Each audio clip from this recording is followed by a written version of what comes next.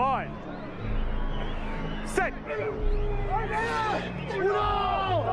Phipps puts it in. Here's the shove coming from the Pumas. Bind. Right decision. Set.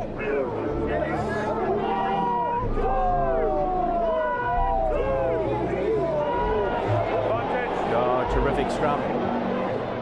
Bind. Set.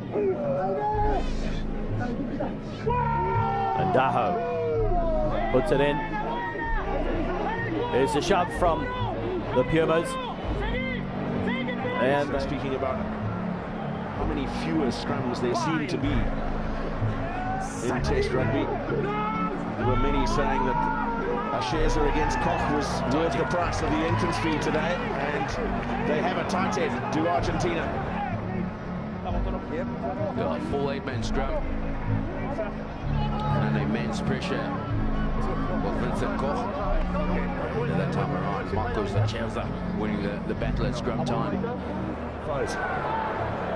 They've also had a steady flow of possession off the set piece. Their line-out has functioned well, but they've put men in the air to contest the South African.